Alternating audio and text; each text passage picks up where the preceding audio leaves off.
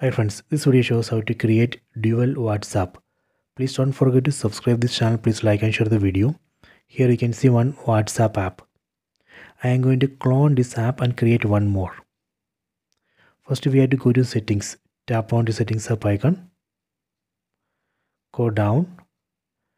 Then tap on advanced features. Tap here. Go down. Tap on dual messenger. Here we can see list of apps which we can clone.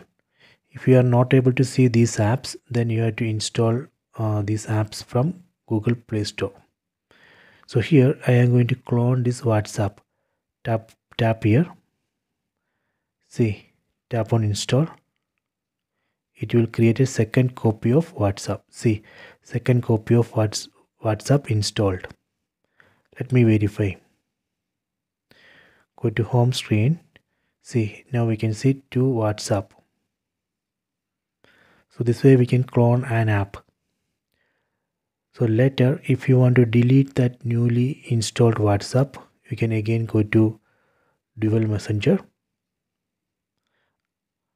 Under advanced features, then tap here.